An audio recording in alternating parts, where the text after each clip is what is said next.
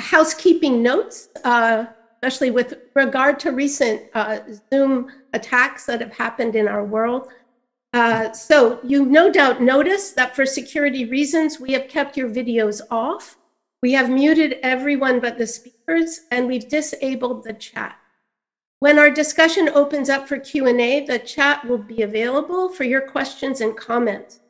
And although initially we thought we would offer the opportunity for folks to ask their questions live, we decided with so many of you here, which is fantastic, that it was best to keep questions in writing and in the chat.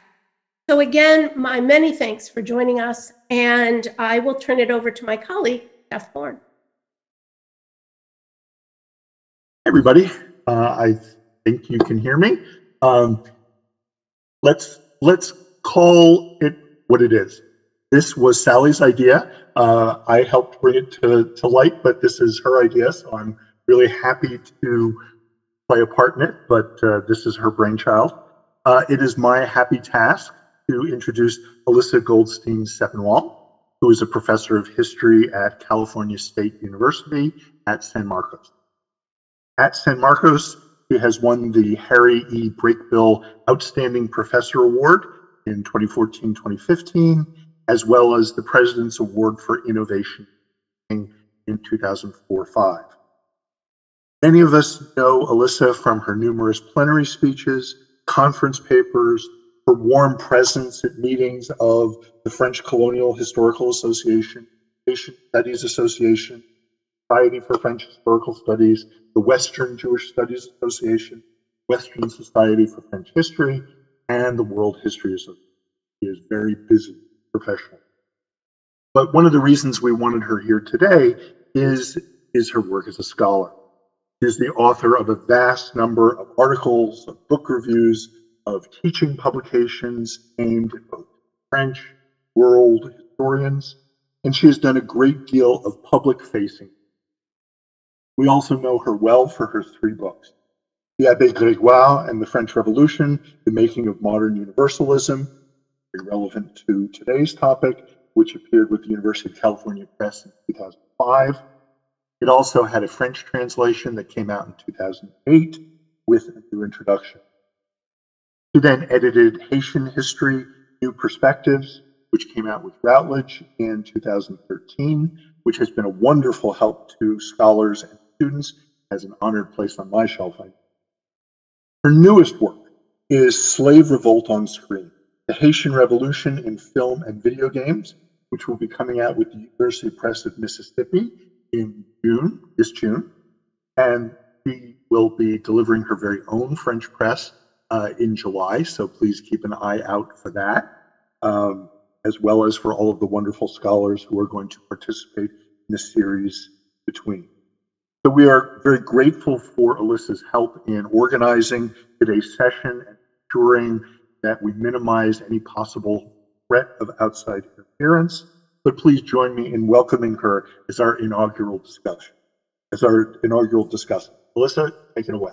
Thanks so much. Thank you so much, Professor Horn, Jeff. That was really very, very lovely. I thank you very much. And I feel compelled to add, I guess, that Professor Horn, when he was a graduate student, was my TA one semester, and I got an A-. So I'm delighted to see that I have grown in this esteem since then. Thank you so much, Jeff. It's really a privilege to be able to introduce. And Jeff, you're still pinned on my screen. If we can just fix that. Sally, you have to do that. All right.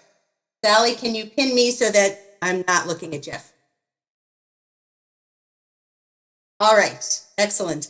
Thank you all so much. I really appreciate your coming today. Thank you so much to Professors Horn and Charnow for inviting me to participate. It's really an honor to introduce Professor Stovall. Professor Stovall is a professor of history and dean of the Graduate School of Arts and Sciences at Fordham University. He is a past president of the Western Society for French History, and more importantly, a past president of the American Historical Association. Before being recruited to Fordham, Professor Stovall spent much of his career at the University of California, Santa Cruz and the University of California, Berkeley, both as a professor of history and as a dean. He is as loved as an administrator as a scholar. His books include Transnational France, The Modern History of a Universal Nation, Paris Noir, African Americans in the City of Light, The Rise of the Paris Red Belt, and his foundational essay collections, Black France with Tricka Keaton and T. Deneen Sharpley Whiting, and The Color of Liberty, Histories of Race in France, which he edited with Sue Peabody. Professor Stovall has been a key figure not only in French and French colonial history, but also in helping create the field of Black European history and marshaling his resources to connect scholars from several continents who work in these fields. I've known Professor Stovall for many years. With Walter Hawthorne, I don't know if he remembers this, I hosted Tyler at Stanford when we were graduate students in 1997, when we needed training in how to teach world history, which none of our professors taught. He was also the very first guest speaker I hosted at my young university, Cal State San Marcos, back in 2000, when he spoke in one of the largest rooms we had, which was not very big, on race and immigration in France and beyond, politics, culture, and music. So I've known Tyler and his work for a long time, but I have to say that I particularly love this new book, White Freedom, The Racial History of an Idea, and I can't wait for you all to read it. So Professor Stovall is going to speak for 10 to 12 or 15 minutes about the book. Then I will ask a few questions, and then we will open this to you to pose questions. Thank you. Okay. Well, thank you. Thank you, Alyssa. Can everybody hear me? Okay. Thank you, Alyssa, for that wonderful welcome. I remember those talks at Cal State San Marcos, and I remember the talk at Stanford as well. Thank you, Jeff and Sally, for organizing this, and thank you to the Society for French Historical Studies for mounting this exciting new series. It is a great pleasure to come to talk to you today, and I'm very grateful for you taking the time on a Sunday afternoon to listen to me talk a bit about my book. So let me just dive right in. For those of you who have had a chance to see it, you will note that this book actually starts with a discussion of the American Capitol building, the US Capitol building, and the fact that it was in part at least built by slave labor. And I use this introduction to explore the sort of paradox that a building that has often been seen as the Temple of Liberty, a building that is really symbolizing America's commitment to liberty, was built by those who were not free. More specifically, I open the book with a discussion of what I see as an interesting consideration. When it was discovered that this building was partly built by slave labor, the US Congress decided to have a ceremony. They decided to dedicate part of the building Emancipation Hall in honor of the slaves who had helped build it. And they had a major, and it was interesting, bipartisan ceremony in the first decade of the 21st century to inaugurate this and to commemorate the memory of these slaves. And so I raised the question. This was a wonderful ceremony in many ways, underscored by its bipartisan nature. But it also begged the question, why would you call a building that was built by slave labor Emancipation Hall? Because after all, the slaves who helped build it were not emancipated. And the idea of emancipation did not express their daily reality, even if it did, affirm their hopes for life. And I also raised the question, why not call it Slave Hall? If you wanted to be accurate, if you wanted to really remember the lives of the people who helped build it, and why would it be impossible to use that name? So that is how I started the book. And then, of course, a couple weeks ago, when the US Capitol building was invaded by a mostly white mob, I, like most of you, probably reacted at first with shock and horror. But it also brought back to me 2 points. First of all, it brought back to me the idea that this whole history of race in the US Capitol building had a long, long history, going back to construction in the early 19th century.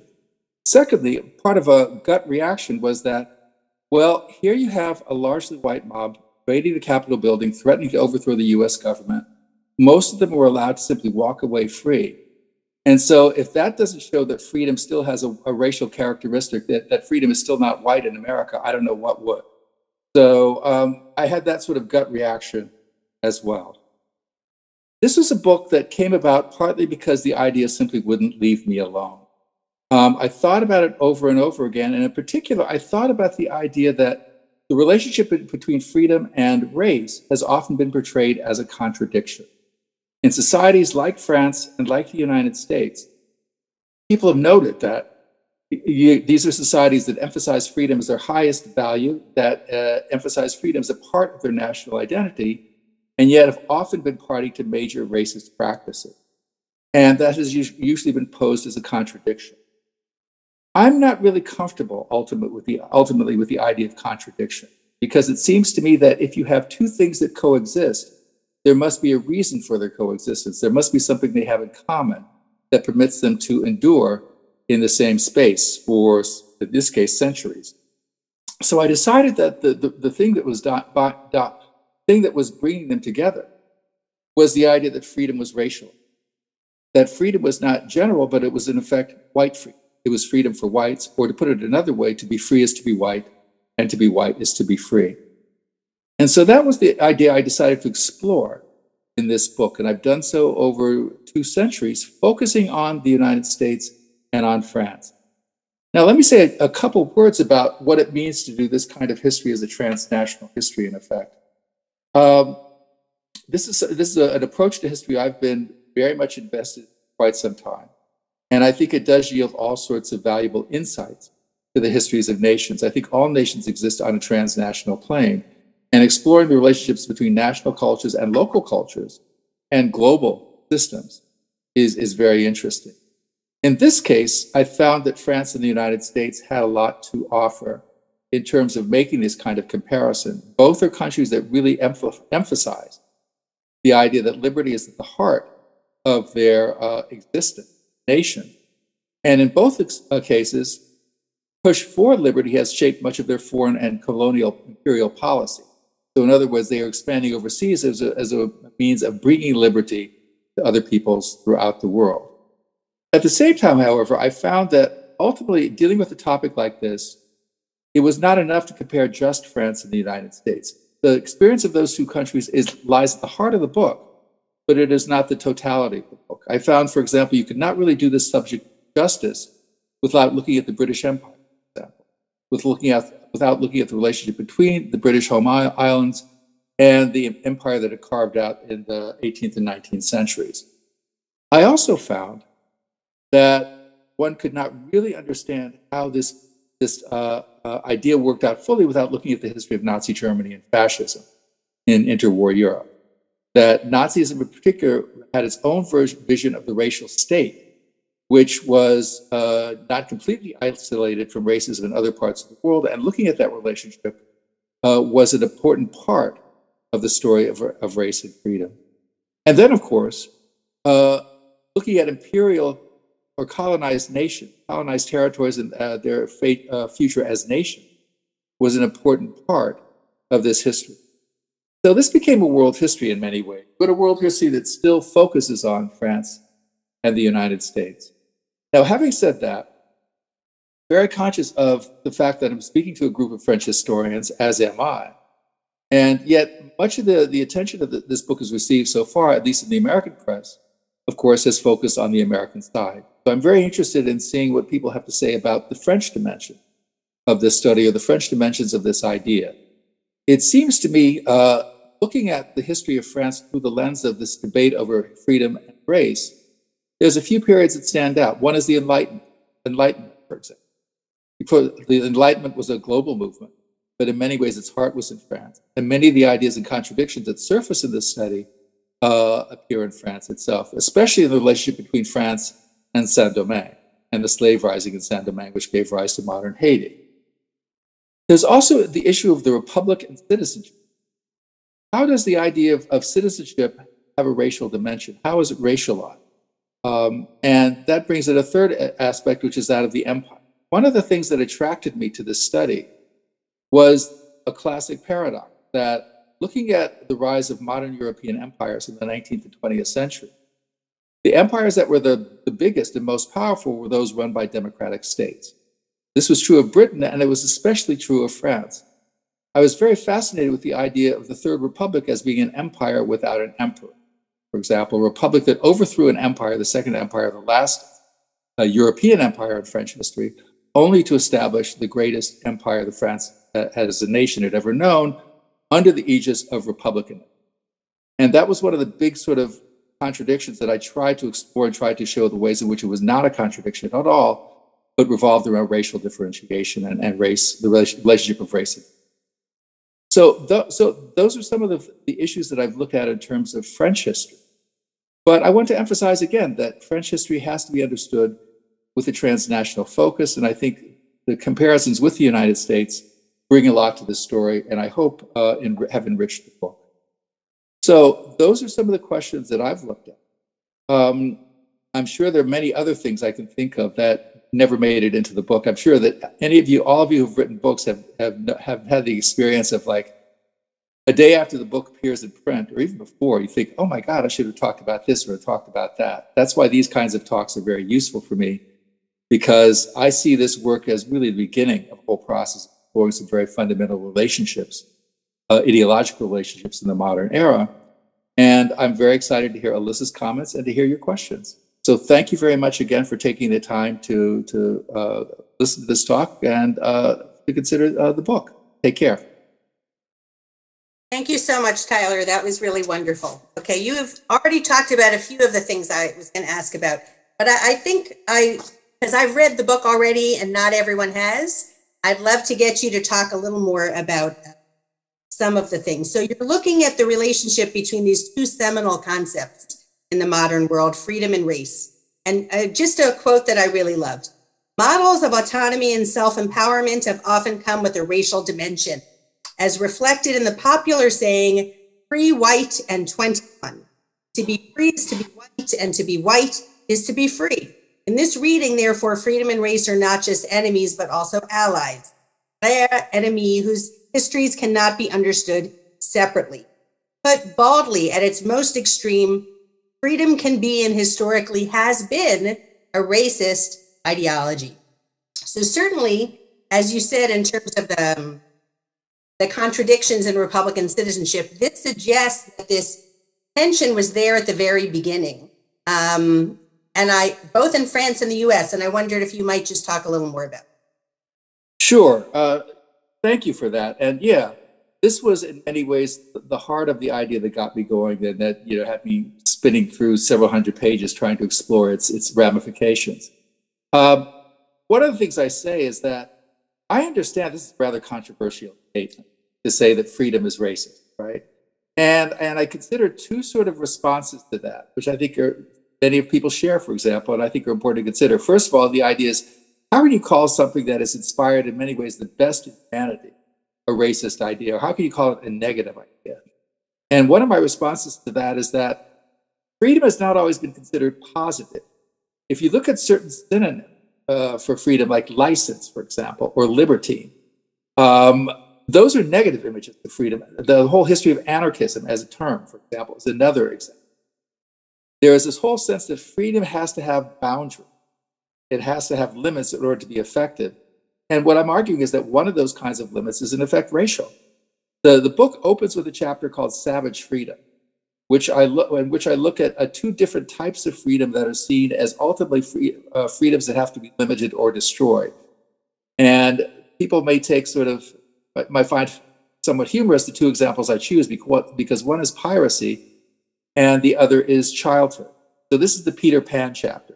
Well, in fact, I open it with a discussion of Peter Pan, because in both cases, both groups represent freedom. In the case of pirates, freedom has to be overcome by the state. And it's interesting that in the history of Caribbean piracy, for example, it is declining in the early 18th century, right at the same time as the transatlantic slave trade is really picking up and gathering steam. But also in terms of childhood. Children are beautiful, but the old notion of childhood autonomy, children have to be controlled in the modern world and have to be turned into adults and give up their freedom in order to become truly free. Or as John Stuart Mill said, freedom is a matter of the mature race. And that, of course, leads into the whole idea of the ways in which non-whites are infantile, right? Or as Kipling put it, half devil and half child. So that represents the kind of destruction of freedom. The other aspect, the other objection I anticipated is the objection that says, well, what about all those struggles of peoples of color that have emphasized freedom? If you look at the historiography of the civil rights movement, for example, half the books on it have the word freedom in the title, starting with John Hope Franklin's Slavery to Freedom, the classic. And my response, and that's an interesting objection. In fact, at one point I was asked, given the problematic nature of the term freedom, should we look for something else? Should we choose another term? And my response was, after some thought, basically, no, I don't think we should, because so many people have fought for a universal vision of freedom, and I don't think we can take that away from history, and I think we have to build on it instead. So I hope that helps answer your question. It does. And I know there might be people who have a problem with thinking about freedom as racialized, but I find your argument very convincing. Certainly, when we talk about Haiti and Haitian revolutionaries and how they're often depicted, we glorify white revolutionaries, even if they're on their way to fulfilling their ideals, but the Haitian revolutionaries are often demonized for having used violence to get their freedom. I just wanted to throw out also, in terms of what happened on the 6th, because I started to read your book before on the 4th, and then I came back to it on the 11th, and it really resonated. So your argument that some whites see freedom as innate to them and inimical to blacks really struck home when I saw the footage of the man who arrested the airport, who yelled at the police that he was being treated like a black man, or the woman who said, this is not America, they're shooting at us, they're supposed to shoot BLM, but they're shooting the patriots. And they prove what it is you're arguing. They illustrated so many of the claims that you made. But I have a slightly different question now, which is, earlier in your career, worked on topics that were more traditional. To prove yourself as a French historian, you didn't necessarily also work on Black France. What is it about this time that persuaded you to say, okay, I'm ready to take on this kind of book? Okay, well, maybe that's a question that you can't answer in 5 minutes, and you can tell me another time. But but let me just start off by saying having tenure is wonderful, right? And I hope in my case it's been a liberating thing. I started working on Paris Noir after I got tenure, but it's also, I think it's much more complex than that. I mean, when in my graduate school days long ago, I was in a very different kind of intellectual setting, one that really emphasized class and left politics and those kinds of issues. And that's how I ended up writing a book on the Paris suburbs. Now, one of the ironies of that choice was that, I started writing in the Paris suburbs in the early 80s when, first of all, hardly any historians had even heard of the area. But also that, it was famous for its political sort of leanings, but not so much for what it was evolving to, which is sort of the symbol of post-colonial France, right? And people working on the area now today, I mean, it's the heartland of French hip hop, for example. It's the heartland of all sorts of different kinds of racial politics, as well as just being a very different area. So in some ways, I was sort of choosing an area that, little beknownst to me when I was a graduate student, would really emphasize these kinds of issues, as it has ever since, right? So, part of it was dumb luck, but I think partly, and also finally, I think that, as it's now I can claim to be a senior scholar in the field, I think I have a responsibility to look beyond sort of my dissertation research, to look beyond the ways in which I was trained, to explore new ways of looking at things. And they may work or they may not. But, this is where I come back to the tenure piece. At least I've still got a job, even if people don't like the book, so. Right, so what I'm going to do is I have one more question, but in the meanwhile, I am going to, just give me a moment, make sure we get this all going technically. Actually, maybe Sally or Jeff, if you could open the chat so it goes only to us, we can start to collect some questions now.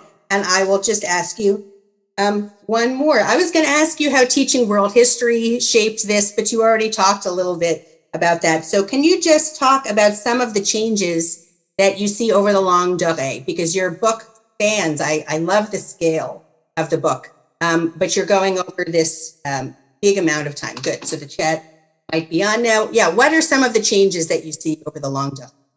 Okay, well, first of all, this sort of follows up from your earlier question. It's sort of scary for a historian like me to try and tackle 2 centuries of history, because I'm dealing with lots of topics, subtopics that each have a very sort of intense and fraught historiography on their own.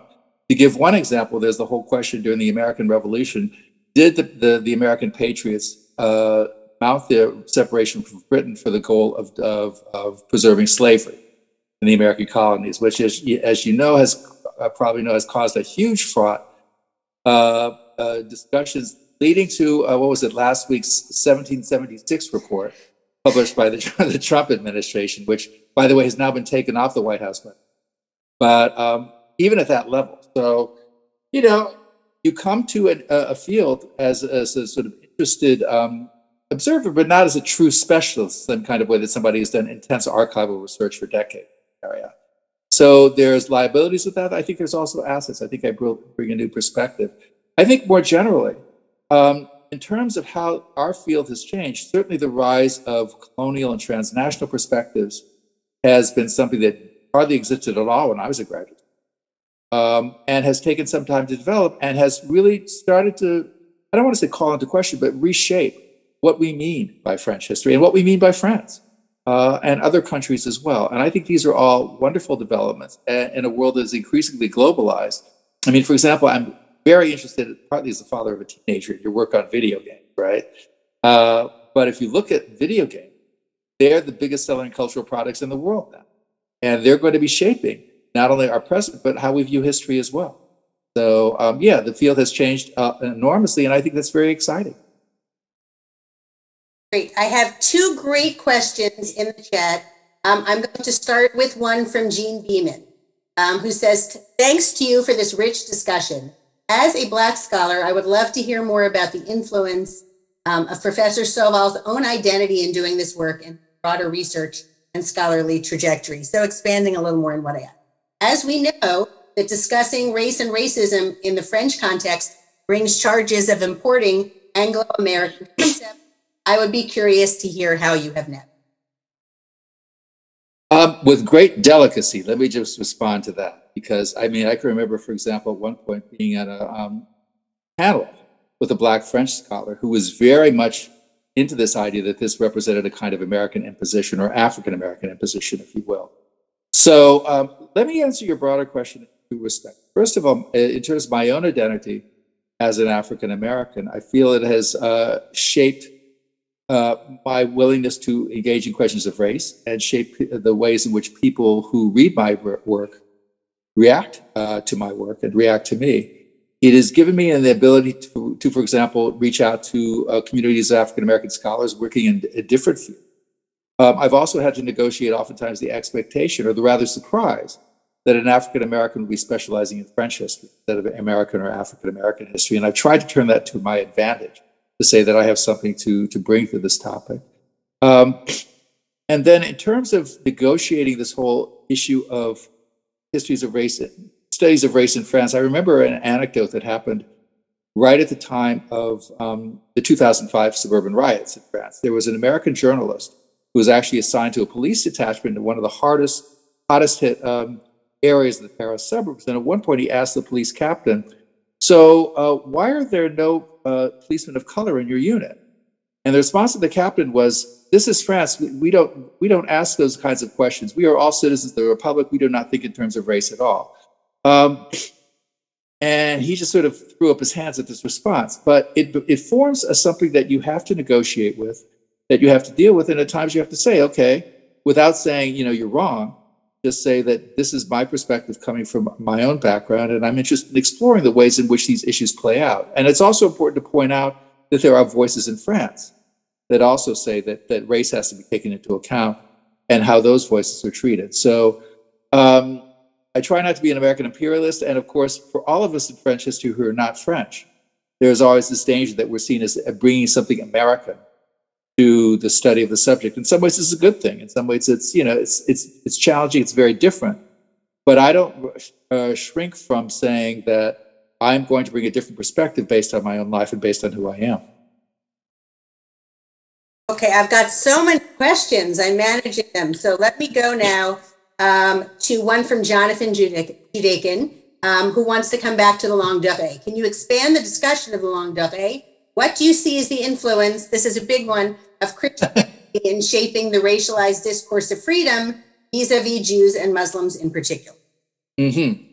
Of Christianity, shaping. Okay. Well, in some ways, you can go really long back, all the way to the days of Clovis and the creation of France as a unified entity, and saying that it was a Christianized entity.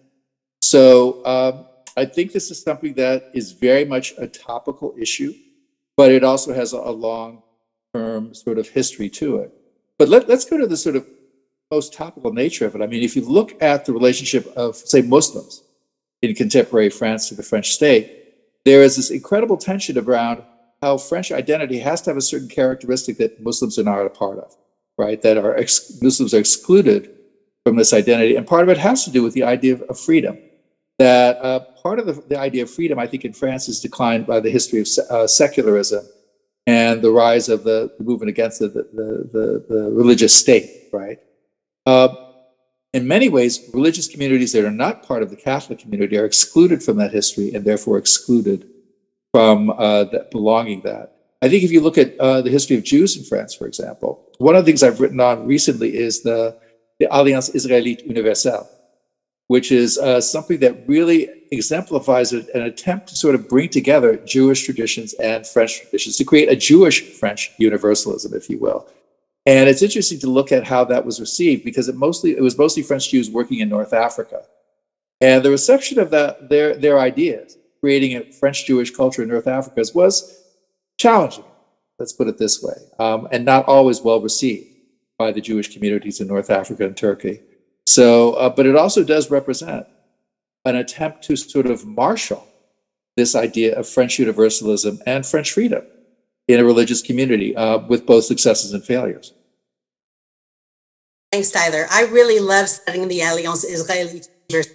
As you know, I'm working more on Haiti than on French Jewish history these days. Something that I always love studying. Okay, so I'm going to group some questions. I have a lot of questions now, and I don't know if I'll get through all of them. But I have two questions for you from colleagues in France. Laurence Cossu-Beaumont, joined Paris, says, Professor Stovall, thank you so much for the stimulating thinking. Here's my question. How have the reciprocal visits and expatriations mutually influenced or not the articulation of race and freedom in our two countries? Okay, well, this sort of takes me back to my work on Paris Noir and looking at the presence of African Americans in France and what they did, both to bring in a sort of racial perspective and also to fit into a racial perspective. I mean, I think if you look at Josephine Baker, for example, she became a hit in France precisely because she fit into a certain French image of blacks in the 1920s. But it's also fascinating to look at, for example, a more contemporary topic, and one that I cannot claim much expertise in, hip hop, which is in terms of just sort of exchanges between communities of color in France and the United States, is probably one of the most prominent examples, not just today, but in French history, because, you know, in both cases, you've had massive interchanges between French and American groups, musically and also ultimately ideologically as well. And then finally, I wanted to say a couple things just about, people often look at the sort of impact of African Americans or Americans of color on France, but I think it's also important to look at the reverse.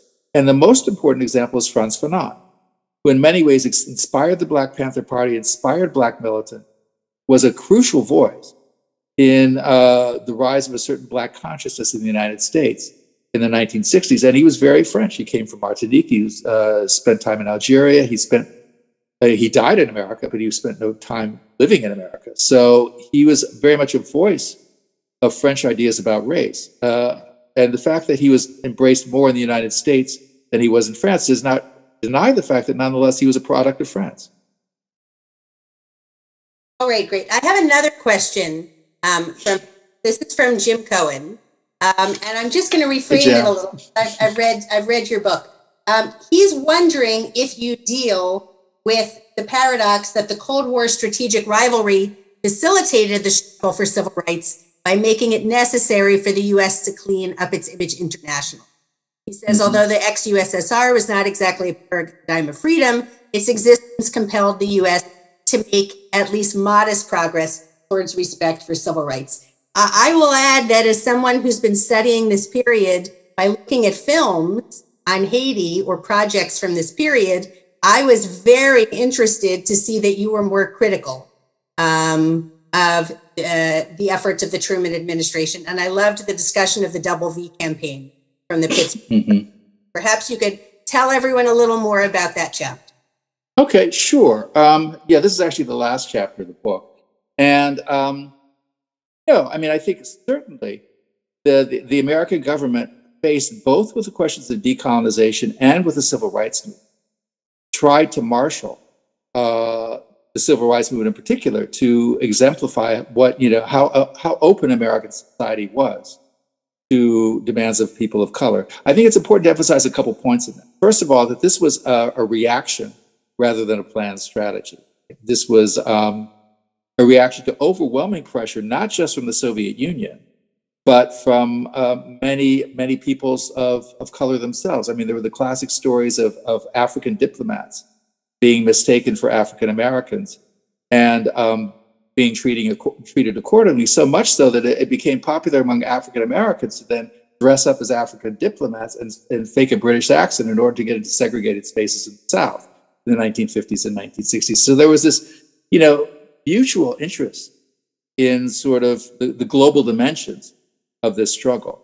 So I think, certainly the Truman administration and the Eisenhower administration, for that matter, did deal with that. But at the same time, they had to deal with the tremendous, often violent reaction against the civil rights movement, and they had to explain that to people who were very skeptical about American goodwill, about the state of America's, the American government's goodwill in these issues. So I have another question. The next set of questions comes from former Santa Cruz students. Oh no, these are going to be all right. hardest. So first I have a question from Professor Robin Mitchell. Hi, Tyler, your old student here. It's frustrating to me that it's controversial to express that race is embedded into notions of things like Frenchness. Part of belonging is non-belonging. I had this thought that it was easier to attack the capital because of its origins. It made it easier to attack in a sense because it is partially a quote, degraded, racialized space, end quote. Do you find that the nations you are studying see their nations as degraded by so-called bad notions of freedom and in need of cleansing and thus making it really free? I would say some of the people in those nations do, but it has not been a majority phenomenon. Let's just go back to the Capitol for a moment. One of the things that struck me about that incident was that one of the major accusations of many of the rioters was that their freedom was not being respected because their votes were not being respected because they had voted for Donald Trump and he wasn't allowed to win. These were people that were idolizing a Republican Party that has been engaged in voter suppression for years. And the fact that it has been suppressing the votes of Black and brown people in the United States did not bother these people at all. The problem was that white votes were not counted. And that's why they were calling the whole system illegitimate. So, Robin, I think there's a lot to what you say, but I think there is also, a large segment of the population, both America and France, that really would reject that. Now, one of the things I want to emphasize is that this is a surprise to some people. I end my book on a positive note. I feel that things are moving in a good direction, and I do so because if you look at what we've just discussed in terms of ideas of white freedom today, those ideas are in many ways seen as a minority and a fringe. And the link to white supremacy has become much more explicit. I mean, it helped that white supremacist groups were literally organizing on the internet for this event. But it is no longer as possible as it was to just sort of blink an eye at these kinds of issues, to blink an eye at the fact that, if you're white, you can go to the Capitol building and do whatever you want, but if you're a member of Black Lives Matter, you're going to be arrested and beaten up. More and more people are aware of that, and I think that's a good thing. Certainly when we're watching the differential treatment that is being meted out to people who participated in this coup, that the zip tie person has been released on his own recognizance, while you have people who Right. Marched peacefully in BLM protests who got much worse treatment. All right, I have another question from a Santa Cruz grad. Professor Sarah Kimball asks, please tell us analysis enters into your argument about the racialization of freedom. Thanks. And she just says she's a Santa Cruz grad who Oh, yeah. I from remember Sarah. courses from you and Joan Scott and is now at DePaul. So I'm not sure, excuse me, I'm not sure I got the question. Sure. Sorry. The question was, can you talk about how gender analysis Oh, okay. argument about the racialization of Okay.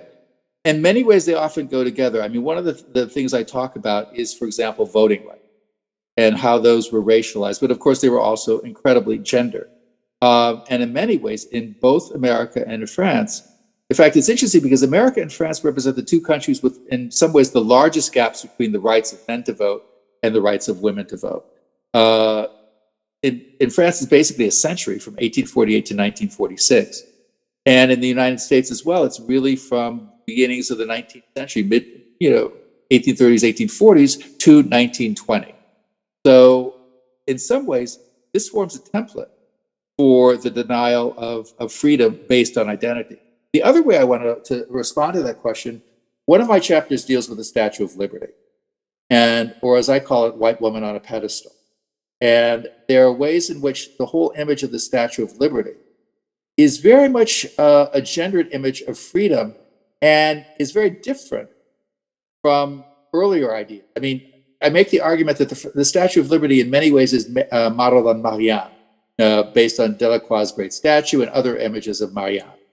But Marianne, of course, was a much more dynamic individual. You see Delacroix's painting, she is literally leading an army, carrying a gun. She is very militant. She is in motion. The Statue of Liberty is stuck on a pedestal, unmoving, fully clothed, much more demure, much more passive. So, it's another example of how gender really does enter into the portrayal of liberty, I think, in the modern world. I found that chapter really compelling. And one of the most chilling images for me is when you talked about men who are literally lynched from something hanging off a replica of the Statue of Liberty. So I think that's a really wonderful chapter. I hope that everyone afterwards will get the book. I'm going to remind Professors Charnow and Horn that we had promised people a discount code in the chat, so we can distribute that to people. But now I have a question for you from Professor Jennifer Sessions. And as following up on the response to Jonathan's question, to what extent would you consider the exclusion of Islam in France as a process of racialization as non-white, analogous to, intertwined with, related to the racialization of freedom as white? Here's what I'm going to do. I'm going to just pop this in the chat so you can see it. Okay. That you don't get lost there. I'm going to say, everyone, here's the question. Again, it's analogous to, intertwined with, related to the racialization of freedom as white through the exclusion of Black French citizens. Mm-hmm. Yeah, no, I think, this is a wonderful question. And I think there's a lot to recommend this approach. Especially the idea that in France, the whole relationship of Islam to the state is held up as a religious community that is attacking the fundamental bases of French republicanism, right? That it's the very nature of this community as a community is ultimately unassimilable into the French Republican community, and therefore has to be held to one side. Now, there's lots of sort of specific issues within that broader question. I mean, for example, there is the fact that many Muslims in France, people who are of Muslim faith, also identify with the Universalist mission of France, for example, do not support the wearing of the veil in public, so on and so forth, and yet are nonetheless targeted by that state as enemies. There's the whole issue of how France has tried to develop a, quote, French Islam, and what that has meant, and how that has oftentimes blurred the line between sort of, discussion of ideology and discussion of identity. Let me make one sort of broader point about this that I hope ties into this question. It seems to be one of the issues when a nation adopts a belief like freedom as not just an ideological practice, but as a part of its identity, then identities can be shaped in many different ways. If freedom can be identity, then freedom can also be white as part of one's identity as well. So it seems to me that's one of the challenges, and this is something that really brings together France and the United States. The fact that freedom is seen as so much a part of their central core national identity. So if you don't believe in it, you're not French and you're not American. And therefore, that maps onto other ways of how you're not truly French or American. Just the way that French universalism is set up, as you know, is so complicated and has had so many ramifications. I have a question for you from Jeremy Popkin. How would you characterize the state of freedom for people of color in France today? I think it's complicated. Another question you can answer in 30 seconds, right? Yeah, right. I think it's very complicated because, of course, first of all, there are many different types of color in France. There are many, one of my interests is there are many different types of Black people in France. There's a distinction between people from the Caribbean, and within that distinction between, on the one hand, people from Martinique and Guadeloupe, and on the other hand, immigrants from Haiti.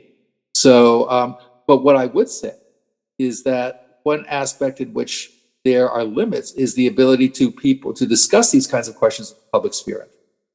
The extent to which questions of race are silenced in France, that means that the ability of peoples of color to have their own needs met and to express their own ideas is also, of course, it's a limit not just on people of color, but all French. But it does affect people of color in France today. So I would say that there is a real focus on individualism, on people as individuals, but in terms of community, there is a real strong rejection of the idea of communities of color. And given that people live in communities, that's a real problem. Yes, I would add there's still the challenge that communotoknisme is dealing with. And when you have to speak up as a member of the community to talk about the community's exclusion or unequal equality, then you're charged with being anti-Republican because you're speaking as a member of that community already. I have another question from Jim Allen. Move from the 21st century back to the mid-20th.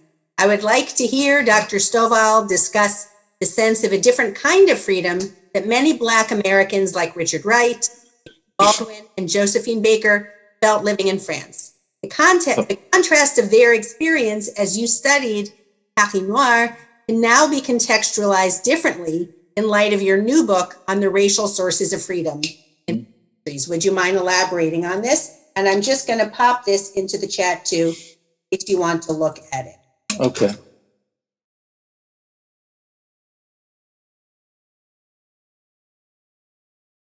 Okay, thank you. Thank you for that question. I mean, one of the Richard Wright's famous statements when he moved to Paris was that there is more freedom in one square block of Paris than there is in the entire United States of America. People pointed out, by the way, that Paris didn't have square blocks, but leave that aside for a moment.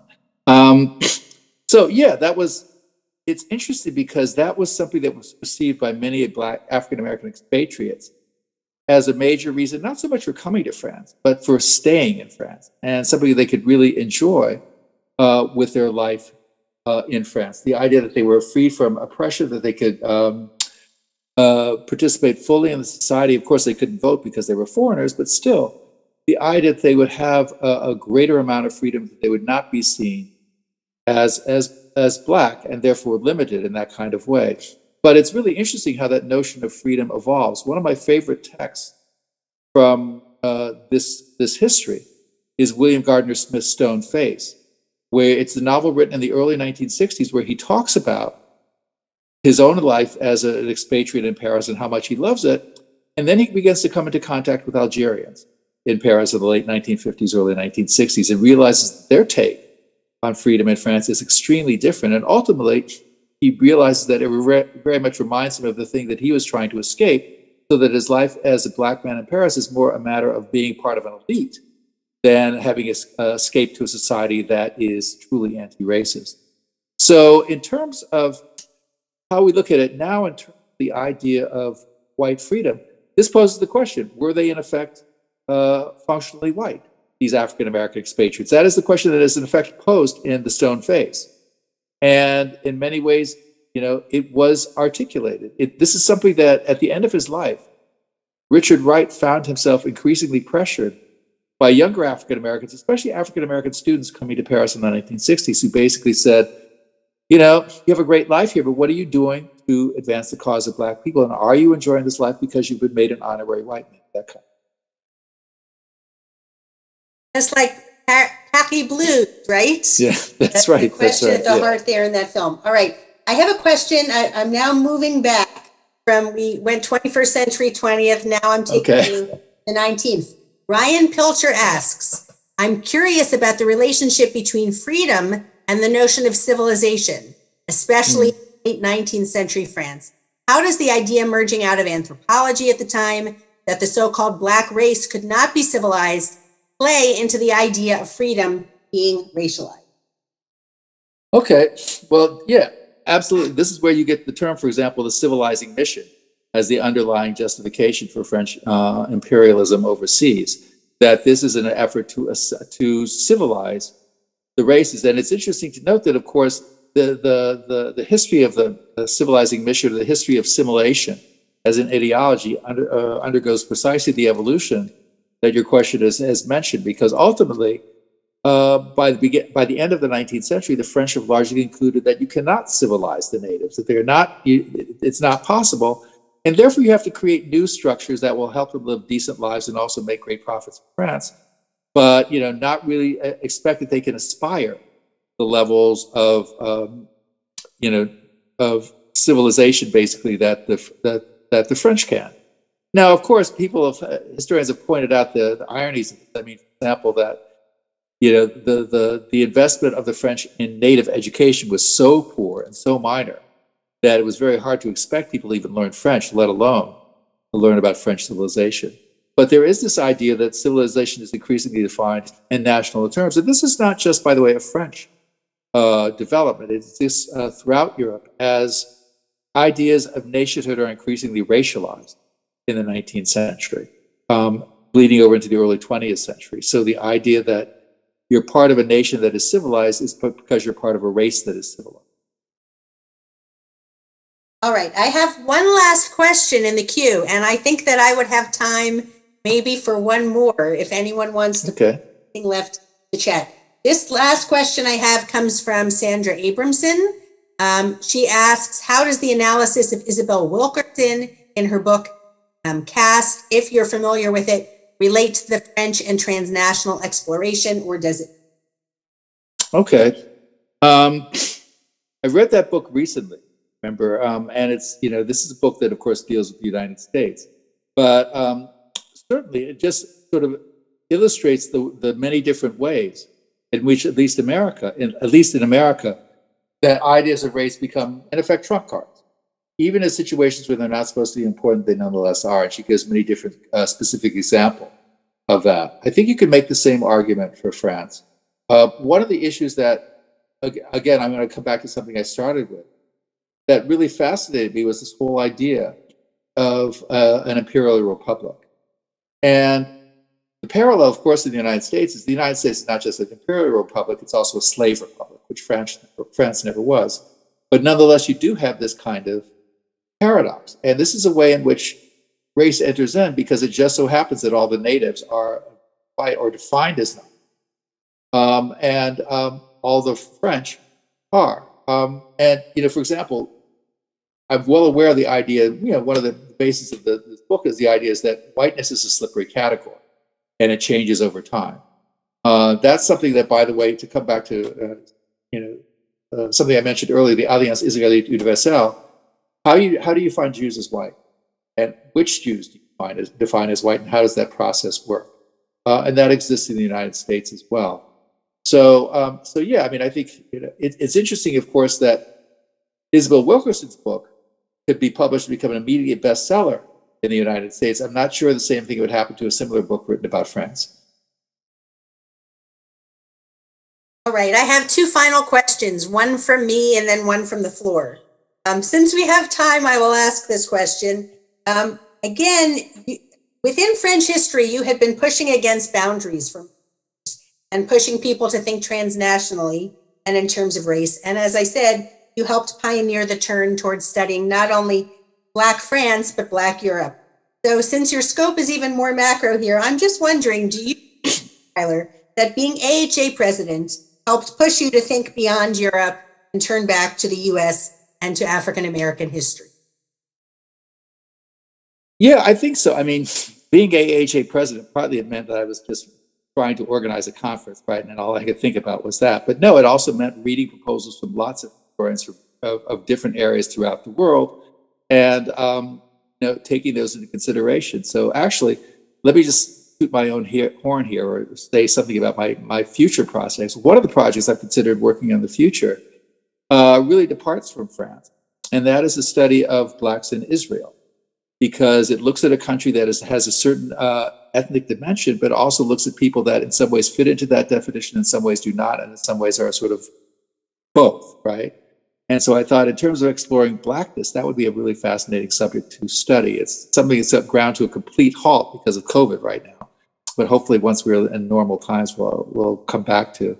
So yeah, I mean, I think it has made me think about all these kinds of issues. And one other thing I want to throw in, because it's about my own life. Some of you may know this, but I was actually born in a town founded by French settlers in the late 18th century, a town called Gallipolis, City of the Gauls, on the banks of the Ohio River. So in some ways, I'm going back to my birthplace.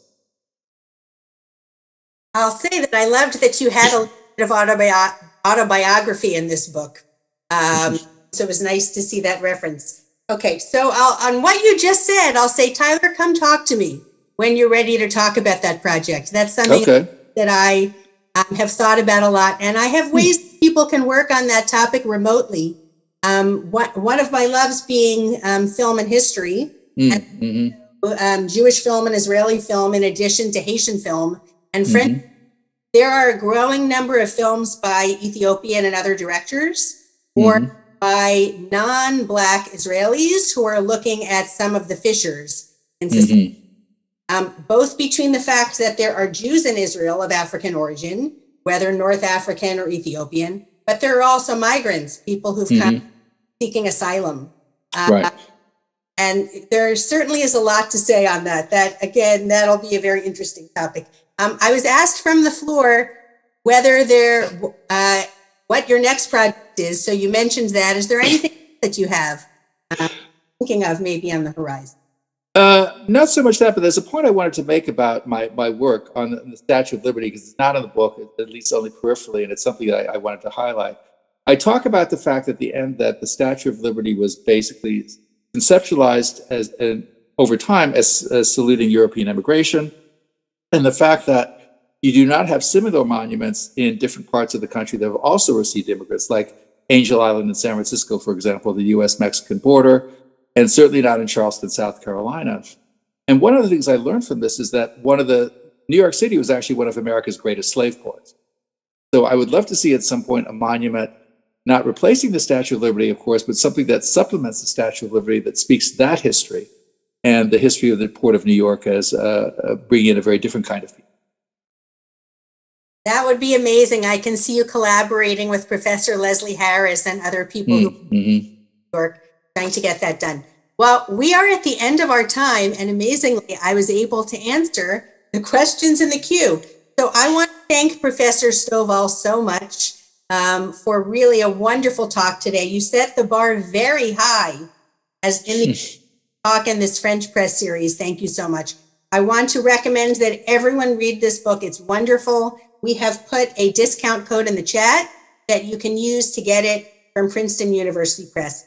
I want to thank Professors Horn and Charnow for starting this series, and of course also Professor Tip Reagan, the Executive Director of the Society for French Historical Studies, who I know is out there.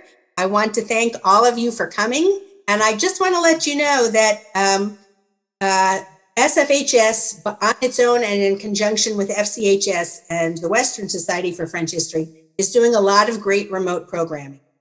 And so this French Press series, which looks at new books, I said FCHS, I said it fast. That just came into me to remind me. Yes, I had said SFHS, FCHS, and the Western. We have an exciting lineup of monthly French Press book talks coming this spring and summer. The theme this season will be race, gender, colonialism, and Occupation. The next event will be February the 28th at 1 p.m., which I think is East Coast time. It will be 2 books together, Sarah Zimmerman, Militarizing Marriage, West African Soldiers' Conjugal Traditions in the Modern French Empire, which came out from Ohio University Press this last year. And then Sarah Frank's new book, Hostages of Empire, Colonial Prisoners of War, Vichy France, and that will be coming out this summer from Nebraska, and Ruth Guineo will be interviewer for that. So with that, let me just make sure there's not anything else that I'm missing in the chat. Great. Thank you all for coming. Thank you for being flexible with us and being willing to have me ask your questions and for people to be off camera. It's upsetting when events get Zoom bombed, and we definitely did not want that to happen. So thank you all. Thank you, professors. Thank you for everybody.